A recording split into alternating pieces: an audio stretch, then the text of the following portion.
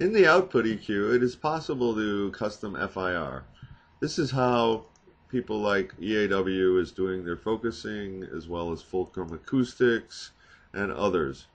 In my output EQ, we have a custom FIR button. If I hit Enable and I go to Settings, Import, I will go to my sample data folder under Custom FIRs. I'll see a 3K FIR low pass filter.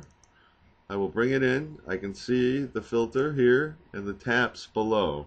If I highlight the filter and hit apply, it is now engaged. There is my custom FIR.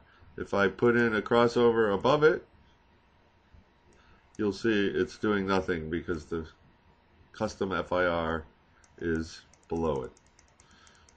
You can also look at the phase on FIR.